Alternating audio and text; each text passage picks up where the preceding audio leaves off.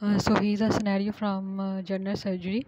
A 40-year-old man presents to urgent care center with passing blood per rectum. He passed blood rectally 2 weeks ago and again today.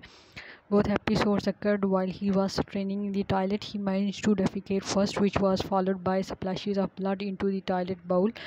On examining the picture taken by the patient, there is evidence of bright red blood splashed around the sides of the toilet bowl. He doesn't have any abdominal or rectal pain. His observations are within normal limits. A digital rectal examination or DRE reveals an empty rectum with no blood on the glove. What is the single most appropriate diagnosis? Options are diverticulitis. Option B, anal skin tag. Option C, Crohn's disease. Option D, hemorrhoids. And option E is anal fissure.